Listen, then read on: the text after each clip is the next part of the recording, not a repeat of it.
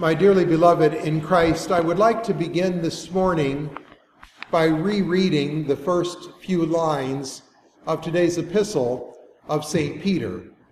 And St. Peter is speaking to the early Christians about the importance of charity and unity. And indeed, the early Christians were well known for their unity and their charity. How the non-Catholics, the pagans, would look at the Christians and say, see how they love one another, because there was such a bond uniting them. And St. Paul says, St. Peter, be all like-minded in prayer, compassionate, lovers of the brethren, merciful, reserved, humble, not rendering evil for evil or abuse for abuse, but contrariwise blessing. For unto this were you called, that you might inherit a blessing. And would it not be beautiful?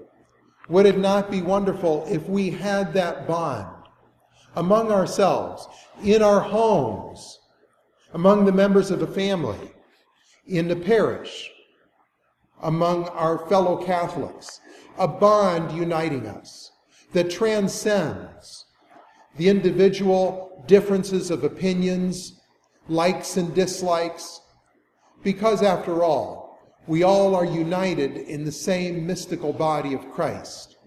St. Paul in particular often spoke of the mystical body, how Christ is the head and we are the members. And because we are all members of the same body, we should be closely united with one another. Our Lord said, I am the vine, you are the branches.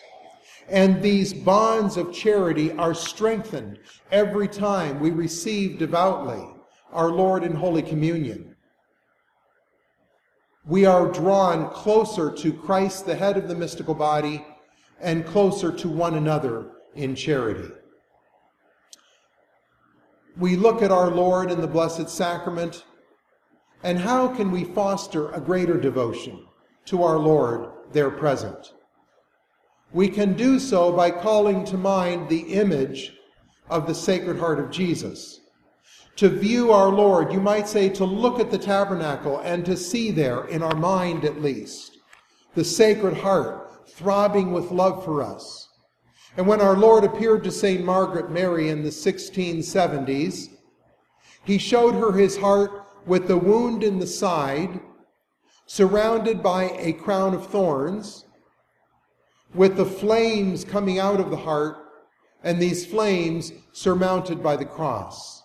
All symbols of love. How our Lord suffered so much, symbolized by the wound and the crown of thorns and the cross. All that he suffered for love of us, and the vehemence of his love for us, symbolized by the flames coming out from the heart. Let us be sure to honor and reverence the Sacred Heart of Jesus. And remember what St. Louis Marie de Montfort says about devotions. We all have greater or lesser devotions to this saint or that saint. We are all drawn towards a particular saint or saints. But as St. Louis Marie de Montfort says, the primary devotions are to Jesus and Mary. He said, these are like what gold and silver are compared to the other metals.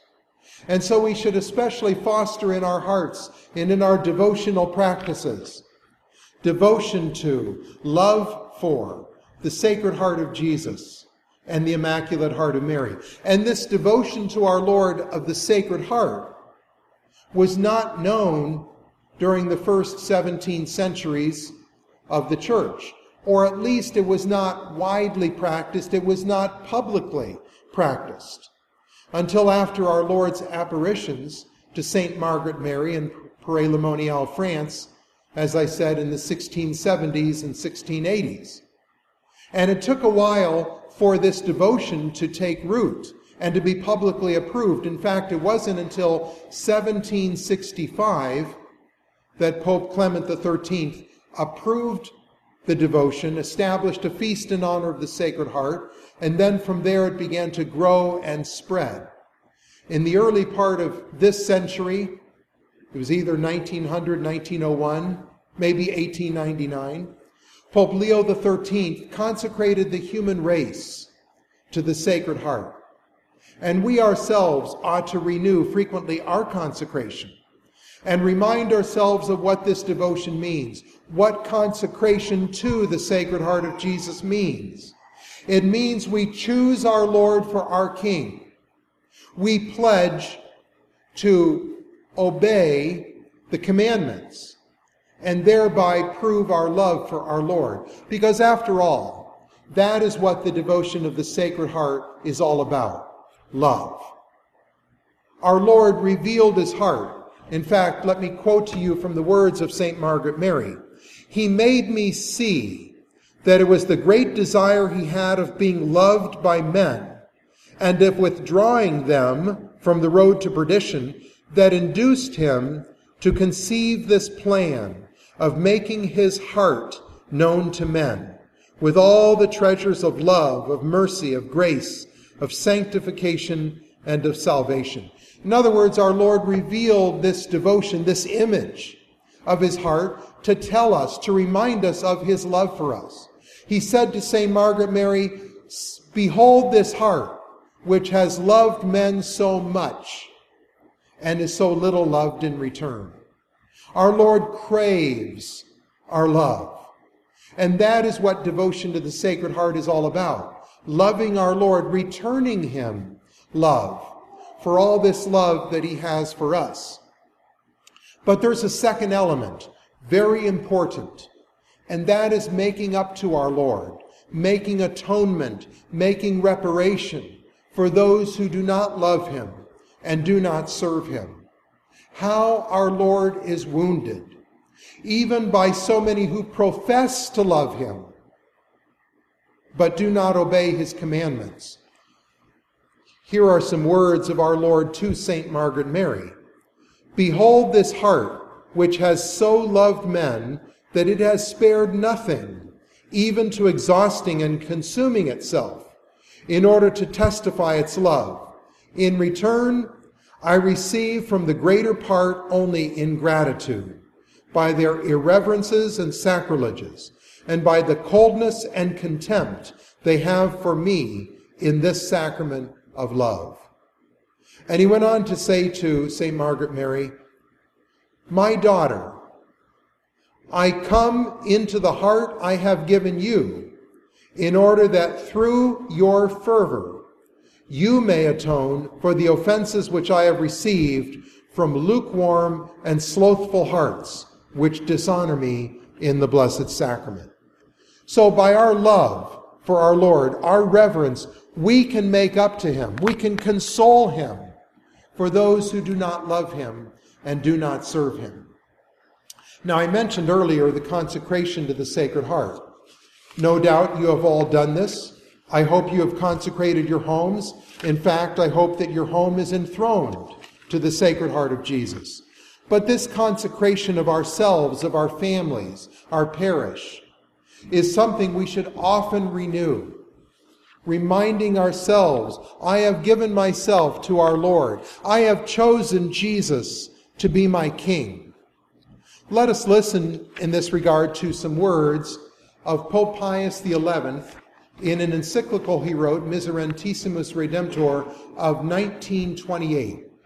He said, "Assuredly, among those things which properly pertain to the worship of the most Sacred Heart, a special place must be given to that consecration, whereby we devote ourselves in all things that are ours to the divine heart of Jesus, acknowledging that we have received all things from the everlasting love of God." So we make that consecration, but also again we strive to atone for the offenses. And how much God is offended, especially today, where the majority of men, as it were, shake their fist in God's face and repeat the words of Lucifer, "I will not serve." People would rather serve themselves, their own passions, their own lusts, their own likes, their own will, rather than to submit to the sweet yoke of Jesus Christ. The Pope goes on, since in the last century and in this present century, things have come to such a pass that by the machinations of wicked men, the sovereignty of Christ our Lord has been denied, and war is publicly waged against the Church by passing laws and promoting plebiscites repugnant to divine and natural law, nay more, by holding assemblies of them that cry out, we will not have this man to reign over us. From the aforesaid consecration there burst forth over against them in keenest opposition the voice of all the clients of the most Sacred Heart, as it were one voice, to vindicate his glory and to assert his rights. Christ must reign, thy kingdom come. And these words of the Pope, Pope Pius XI, struck me as I was reading them, especially given the tragic decision of the Supreme Court of the United States just 2 days ago. Again, shaking their fists in God's face, saying, we will not serve the natural law. We will not accept your will. And how many people who have been promoting this change? They say, in effect, what the Jews did when our Lord was condemned to death by Pilate. Our Lord was standing there with Pilate seated on his judgment seat before the people, and the people cried out, away with this man, crucify him. And Pilate said to them, shall I crucify your king? And they said, we have no king but Caesar. Which is another way of saying, we have no king but our own will, our own desires.